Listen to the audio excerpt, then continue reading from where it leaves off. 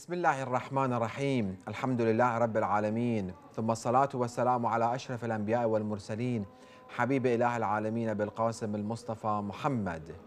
Dear viewers, Assalamu alaikum wa rahmatullahi wa barakatuh. By the grace of Allah subhanahu wa ta'ala and Ahl Bayt alayhi salam, we have started this series of the commentaries of the Holy Quran, where we have reached a point of discussing about the importance of learning the Holy Quran and acting upon the teachings of the Holy Quran, continuing our discussion from the previous episode, where Rasulullah Muhammad sallallahu alayhi wa says, this hadith has been mentioned in the book of Amali, the Shaykh al-Tusi rahmatullah alayh, where Rasulullah states, خياركم من تعلم القرآن وعلمه. The best amongst you is that person who learns Quran and who teaches others. Unfortunately, within this era that we are living, being who is the best, for some group of people, it's financial. The one who has more wealth, that his bank statement is heavier, that person is better amongst us. Or the person who has better career, or the person who has so and different car and different materialistic belongings, they become the best amongst us, that we respect them and we appreciate their being. But Rasulullah says he's giving us a tool, he's giving us something that we can judge people based on this, that if you want to see who's best amongst you, well, am I the best amongst this group of people? Am I or not? Do I think that with my wealth or my personal belonging, I can become the best amongst the people? That's not what this hadith is mentioning. It doesn't come together with the teachings of Rasulullah. Rasulullah says, خِيَارُكُمْ مَنْ تَعَلَّمَ الْقُرْآنِ. The best amongst you, it's the one who learns Quran. Ta'allum, learning Quran, understanding Quran, trying to see what is Quran trying to teach us, where is Quran trying to take us, how Quran wants to shape our lives. This is very, very important for Quran to shape our lives.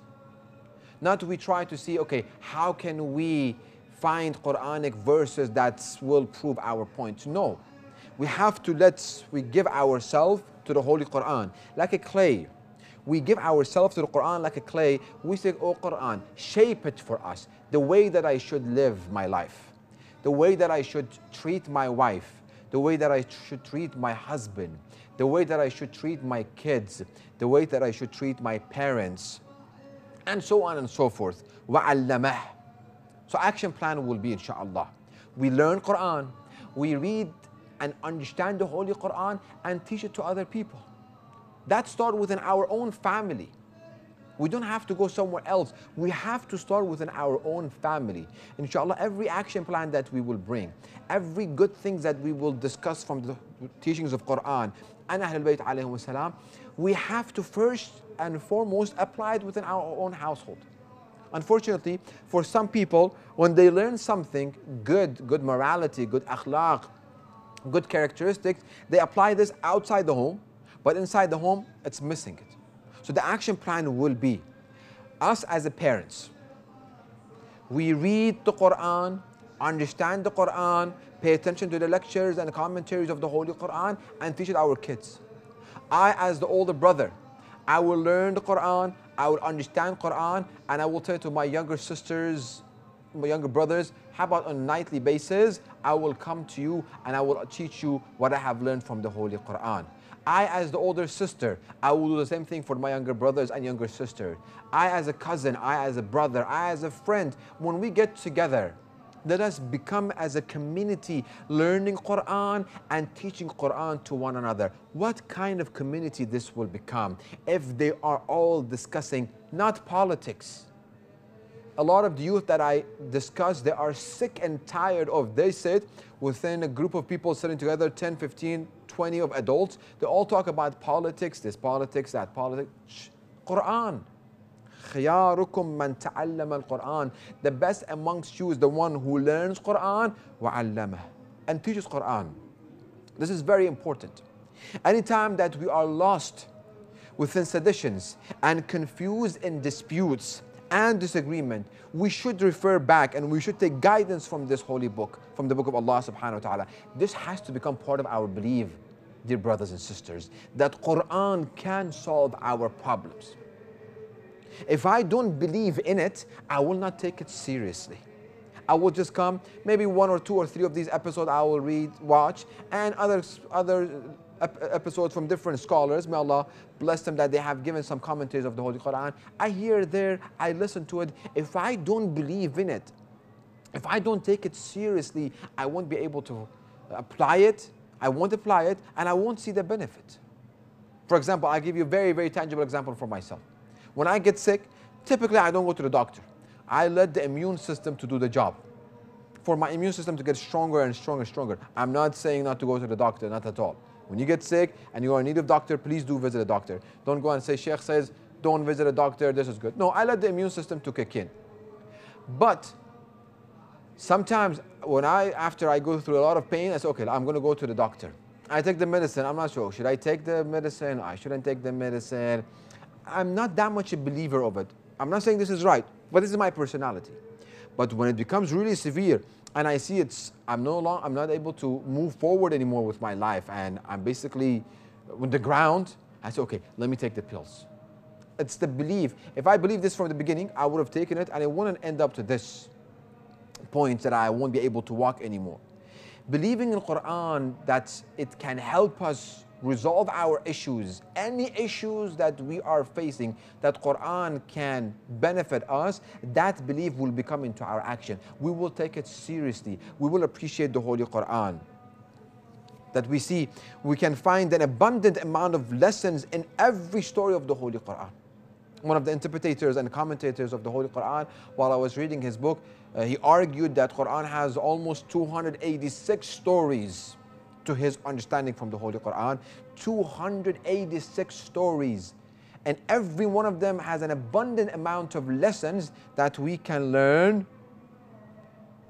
and apply it to our life and revolutionize our life with the stories of the Holy Quran and the lessons that exist within the Holy Quran. The stories of the Holy Quran doesn't have an expiration date. That this story benefited the people 1400 years ago, 1300 years ago, 1000 years ago, 500 years ago. Well, Sheikh, this day and age, in the 21st century, in America, in London, in Australia, in Europe, everywhere, Sheikh, I did not find the stories of the Quran to be relevant. I didn't find any benefit from the stories of the Quran. We cannot argue. The stories of the Quran doesn't have an expiration, that it will end here and it will not continue. No. It will continue until the Day of Judgment. The stories of the Holy Quran benefit us. Action plan will be, Sheikh, what do you mean that I need to learn Quran and teach it to other people for me to become the best amongst my community, amongst my people? Stories of the Holy Quran. We can search stories of the Holy Quran, stories of the prophets that exist within the Holy Quran. Which, if we look into it and we look at it that we want to learn something from it, stories is the best way that we can teach someone. It's the best way that we can teach someone is the story. That's why Allah subhanahu wa ta'ala brought it. You see, the book of law, if we can call it, the book of teachings, it has more than 286 stories according to this commentator of the Holy Quran. I read stories. We have to tell bedtime stories to our kids. Well, we tell them stories from the Holy Quran and we'll try to see. I remember I had a series of lectures in the month of Ramadan, 1 month of Ramadan, I believe, 30 episodes explaining the story of the Prophet Yusuf ala nabiyina wa alayhi wa sallam. 30 episodes, each one half an hour. I don't think it was recorded in that center that I went to. But inshallah, if we get a chance, we will get into the life of Prophet Yusuf ala nabiyina wa alayhi salam and the chapter which is called Yusuf, and we will see that 30 episodes, each one half an hour, we can learn from the life of Prophet Yusuf. Another series that I prepared and I lectured in another Ramadan in another center, it was 30 days what we learned, practical guidance from the story of the life of Prophet Musa ala nabiyina wa alayhi salam that is relevant to our life and that can be practiced starting now. These two stories take 60 episodes, 60 lectures, each one 30 minutes. How much we can learn from the Holy Quran? Endless. It is very, very important that we believe that Quran can resolve our issues, and we look at the Quran with this mindset, that Quran, guide me. Quran, take me with you. Let me be engaged with the Holy Quran. Let me try for Quran to inspire me and to come into my life. You will definitely see the benefit. I will try as much as possible to bring it to your, bring it closer to your mind, but until you don't see it, you don't practice it, you don't see the benefit, you will not appreciate it. And it's very important that we gain the knowledge, and the most important knowledge, knowledge of Quran and Ahlul Bayt alayhim wassalam. We come to word knowledge. Knowledge has very, very, very important status within our religion and faith. Madhab Ahlul Bayt alayhim wassalam. We see numerous amount of hadith and narrations from Ahlul Bayt alayhim wassalam discussing the importance of knowledge and the person who gains knowledge. If you read the book, for example, Usul al-Kafi, the first couple of chapters, it talks about knowledge. Bihar al-Anwar, all of our hadith books, it has narrations about the importance of knowledge and the person who is knowledgeable, who gains knowledge. Where Rasulullah Muhammad sallallahu alayhi wa states, Al-alimu bayna al-juhal kal-hayy bayna al-amwat. What an example. This segment of the hadith, it's enough for us from this moment we make a decision. We determine that I will dedicate a good amount of my day gaining the knowledge of Quran and Ahlul Bayt alayhim wasalam, calling different people, trying to see how can I gain more from Quran and Ahlul Bayt alayhim wasalam. Al-alimu bayn al-juhal, a knowledgeable person amongst a group of ignorant people who are jahil, who don't have knowledge. Kal-hayy bayn al-amwat, it's like a person who's alive amongst a group of dead people. What is the benefit of these dead people? Nothing. They're dead. And how much benefit we can get from a person who's alive compared to a person who is dead? Rasulullah says the person who has knowledge, it's like a person who is alive amongst a group of people who are dead. For example, you go to a cemetery and you see hundreds of people are dead. There's no benefits from them.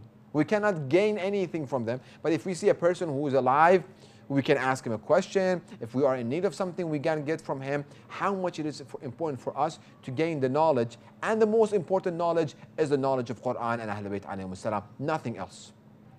Am I saying we should not study in universities? Am I saying we should not learn physics and chemistry and algebra and get to our majors? No. I'm saying that we should dedicate a time in our daily routines, in our daily schedule, half an hour, an hour. I take a book of hadith, I listen to lectures, I try to gain from the knowledge of Quran, Ahlul Bayt alayhim wasalam. وَإِنَّ طَالِبَ الْعِلْمِ, the person who gains knowledge, and we say the most important knowledge is the knowledge of Quran. Again, we emphasize, and Ahlul Bayt alayhim wasalam.